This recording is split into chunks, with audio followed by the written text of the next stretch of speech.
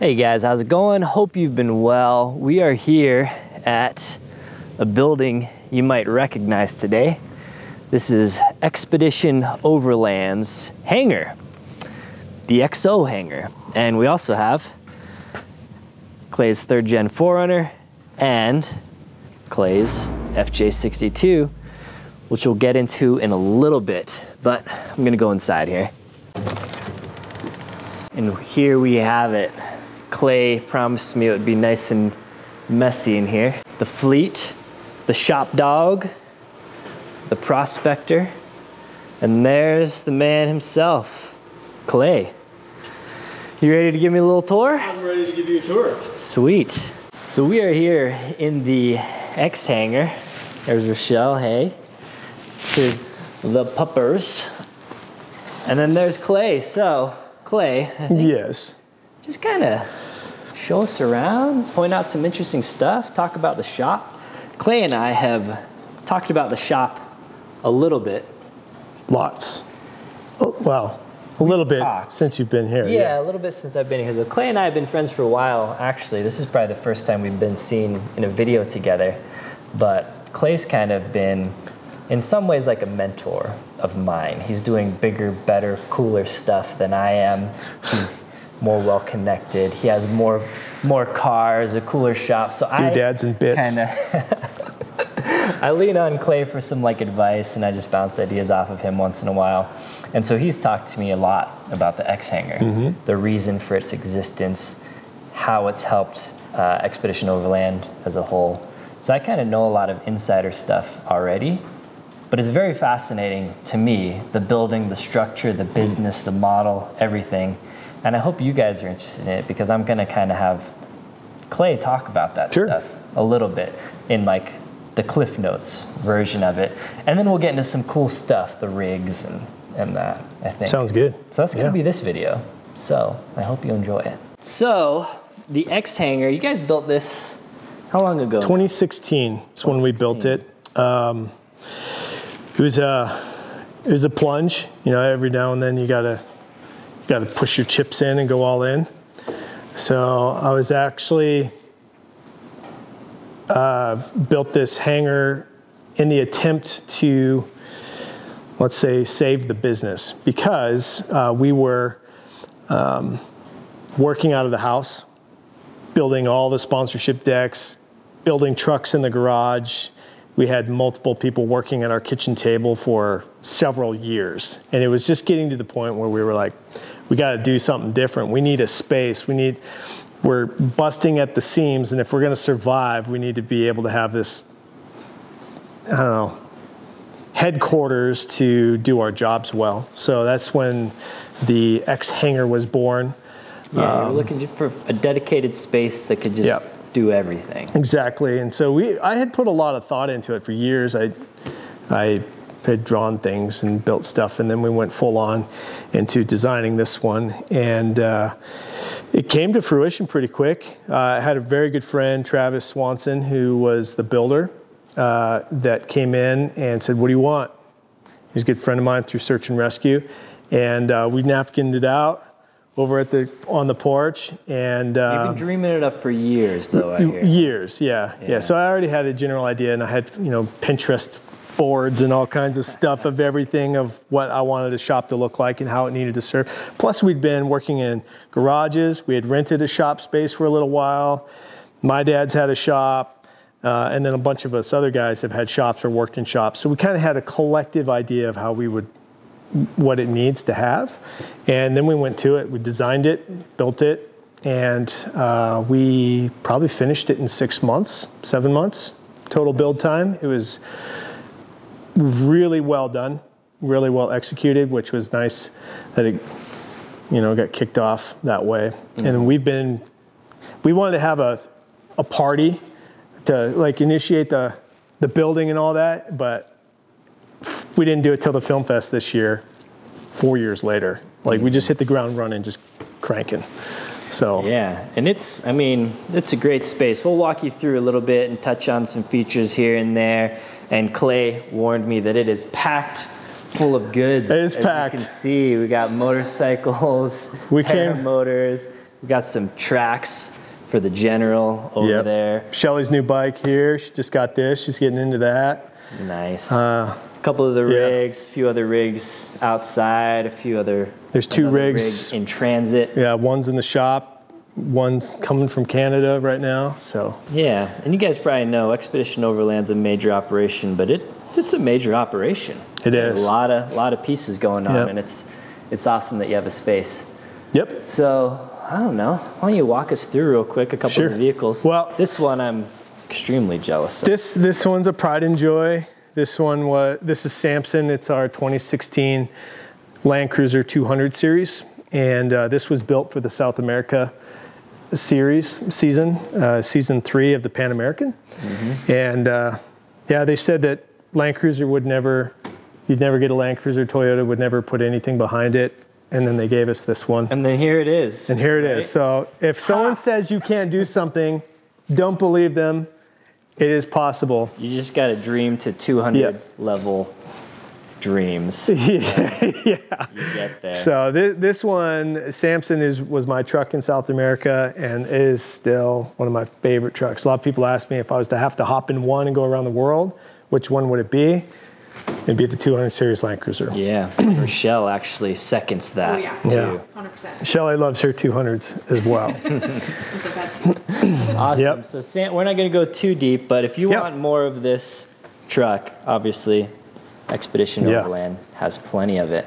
Yep. And we work the way down the line. We got the next is Gladiator. This is our 2020 Gladiator, Odin. This was built. The first one with one of 2 that had the Peakware system out of South Australia, well, Gold Coast with Patriot campers. So the Peakware on the back, and we built this to be our search and rescue / production truck. I'm going to turn the radio off right now as we speak. Yeah.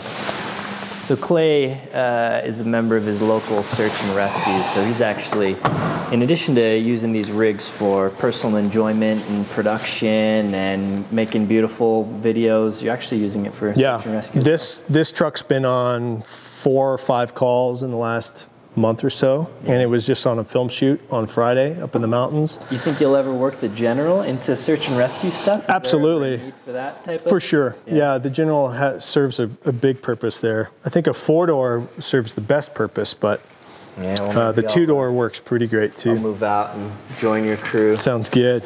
Well, so this is, we could talk all day about most of these rigs and the details in them, but that is not for this video. Yeah, there's a lot going on in each one of these. Clay has videos that are walking through a lot of these, so you can check them out, and then we'll probably do a couple walkthroughs, but we'll talk about, I think, the 4Runner and the Land Cruiser outside, because those are interesting. Well, you want to talk about quick, the big boy? We'll work our way over here. This is our 2018 AEV Prospector, and it also has a Patriot Camper Peakware flatbed on the back. There's a Ram 3500 chassis, and then the 4-wheel camper Hawk flatbed model on top of it. It has quick stats, roughly 60 gallons of diesel on board, 50 gallons of water. I can go at least a solid month or longer on without being restocked if I wanted to in this vehicle with 2 people.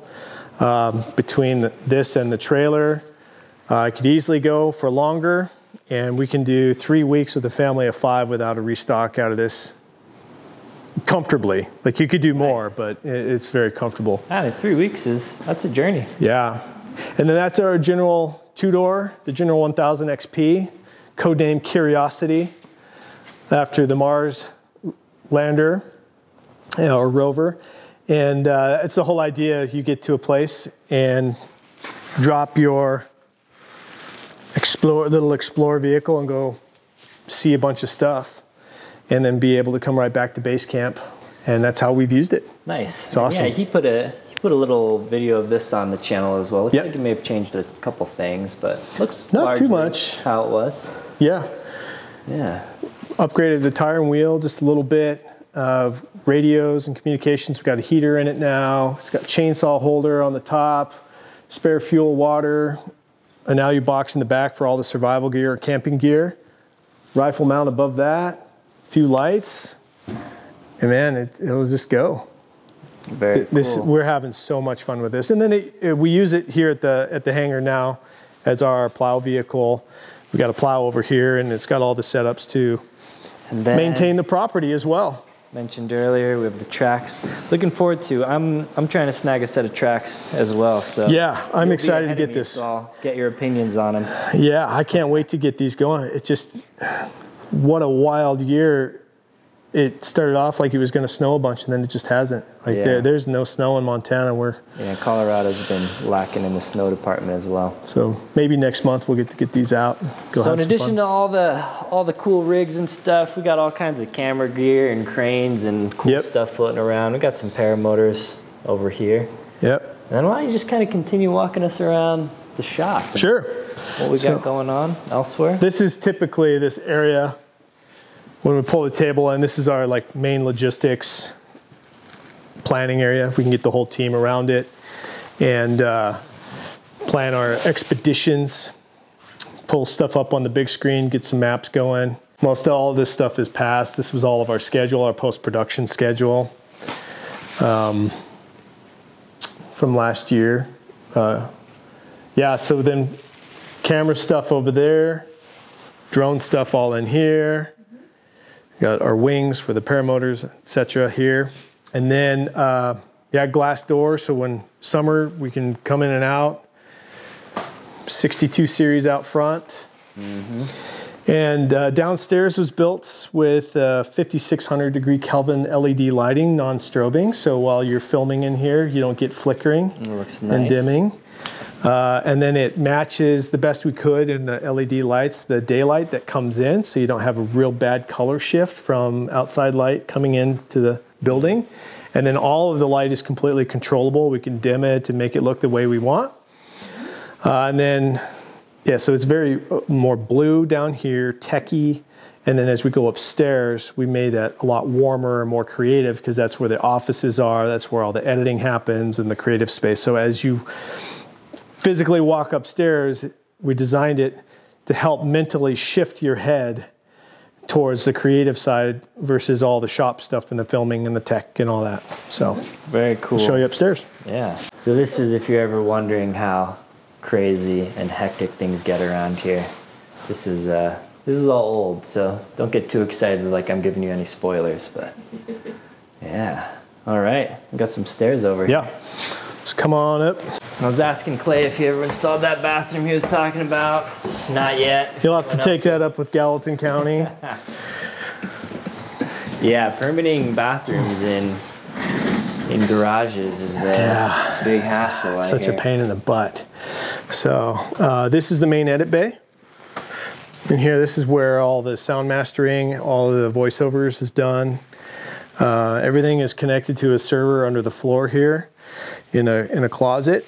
And so we can cut all our 4K stuff and handle all the heavy data loads. It's the best monitor. All the lights in here are designed not to be sharp, so you can sit in here and not get eye fatigue. Mm-hmm. And dimmable, and you can set the lighting in here so you can stay in here forever. And this is where all the magic happens with the narration. That's where it is. That's where the magic happens. Yeah, big views of the Bridgers. Yeah. The Bridger range. This year we're celebrating 10 years. This is a cool poster. This is our prototype signage poster that we did for 10 years of Expedition Overland. Just all the accomplishments along the way. That is awesome. It's one of our few attempts to, recognize the milestones, because you go, and it's good to stop and celebrate. So we're stopping and celebrating 10 years. Mm-hmm. From up here, you have a nice view of everything going on down below. Yep. I built this so I could run down this way and yell at guys over here like, hey, what's going on? And talk to Tanners and Jeffs and whoever when they're building trucks. Talk to them. And then I can talk to anybody down at the table like Shelly.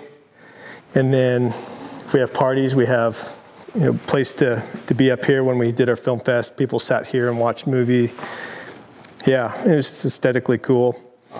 on the catwalk. On the catwalk, and then gives us an opportunity to film things from this angle as well. So, yeah, Whoa, good little perch. It's sweet in here, guys. This is the main office. There's the caffeine studio. What's he say? I was just saying, there's the caffeine studio. Oh, yeah. Just 2 more edit bays. When we're in full swing, we're usually running 3 or 4 editors to cut our series. And then this room is 5.1 surround sound as well. And it is our best home theater room to check everything. So we'll all come in here and we'll sit and we watch everything that we cut before it goes on the internet here with subwoofers and all the different speakers so that we can catch anything bad. Because not only does it go to YouTube, where a lot of people watch it on a phone, it also goes to like Amazon Prime, where people are watching it on home theater. So we make sure everything is leveled and good at this stage before it ever goes online. What Clay's trying to tell you is his content is created best consumed through an appropriate device. Yeah. System. 4K, everything's leveled. Yeah, it's really built for big stuff. Mm-hmm. But half of it's consumed on phones. So it's true. We got there's the 3rd Gen 4Runner out there, 62 down below. Yep. And then we have one more little office over there. This is supposed to be my office, but I got kicked out of it. I don't really get to do much in here. Yeah. Yep. Couple more workstations. Yeah, being able to look at the mountains, get good light. Yeah, it's nice. Crank in here. This is cool, man. It's the work side behind the scenes of what it takes to run XO, put content out. Yeah, it's impressive stuff you're doing here. And well, thank you. Both the building and all the processes involved in making this stuff happen. Appreciate it. Always a joy to see. Yeah, it takes a lot. It's fun. Takes a village then. Takes a village. Takes an army sometimes. When we're up and running full swing, we will be sometimes working with around 20 to 25 people in a season. Woo. And then between sponsors and people that we're coordinating with, sometimes probably as many as 100 people in a year that we're working with actively. Well, dedicated space makes sense. Yeah, it makes sense. We couldn't do it at the table anymore. We were done.